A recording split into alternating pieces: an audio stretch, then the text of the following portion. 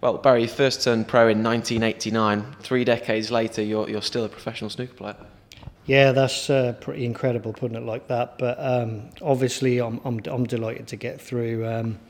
Didn't maybe play great in the first two tournaments, but had a little technical change and it seemed to work in the third one. And I had a little bit of run, as I think all the lads who qualified. You probably need some run to get through, and I'm absolutely thrilled.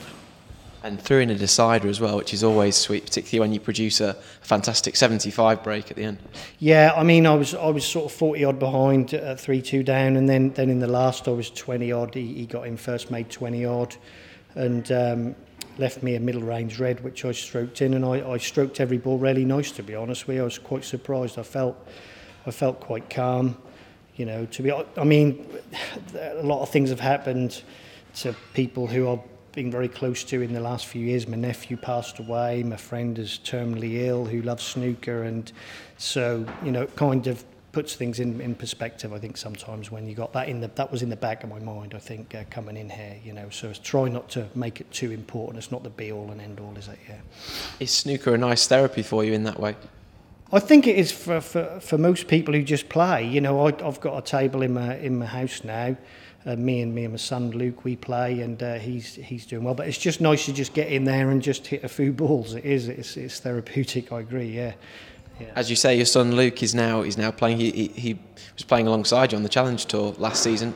How is that? I mean, it must be fantastic to have a son who has exactly the same enthusiasm for the game as you. Yeah, it is great. He is enthusiastic, and he loves playing, and he's coming along nicely. And some of the lads in the on his under 21 tour, they did fantastic this week. Riley Parsons qualified, Caden Brearley fell at the second last hurdle, and there was others who did really well as well. Sean Maddox, there's some good young English players around. I've been watching them for the last year, 18 months, and there's some good kids.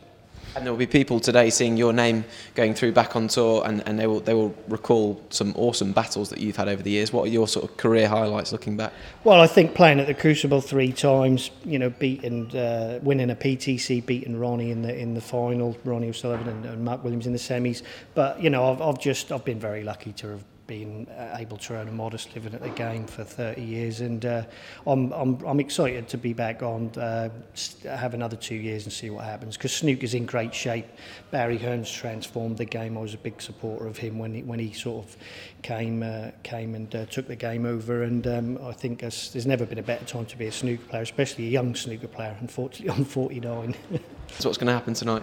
I've got a long drive home. I'll see some friends, Dave and Eileen Deeks in Stoke-on-Trent. I must thank them, because I've been staying with them for the past 2 weeks, and they're always really, really supportive and have helped me throughout my career. And then we'll go home, and I don't even know what day it is. We'll see. Yeah, we'll have a celebration somewhere, definitely. Probably Thursday night in the Boozer. We'll find out what day it is and enjoy it, Barry. Good luck next season. Thanks. Thank you.